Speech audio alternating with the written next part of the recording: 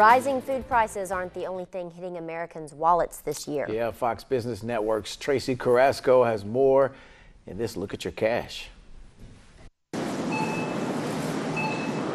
If you've been out grocery shopping lately, you might have noticed your bill has been higher. That's because the prices for your everyday items are going up.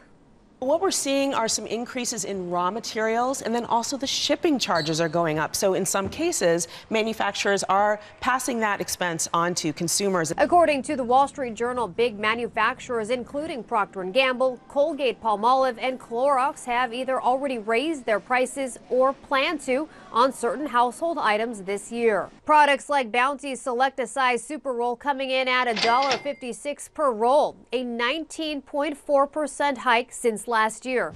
A box of Kleenex 160 count tissues, an 8.4% increase at $1.67. So these paper products are really something you want to be mindful of when you're buying them so you don't overspend. A 121 fluid ounce of Clorox liquid bleach will run you $4.50, up 13.3%. Clorox really owns this category because the brand Clorox is often synonymous with bleach. And a 200 square foot roll of Glad cling wrap, $2.84, up 3.8%.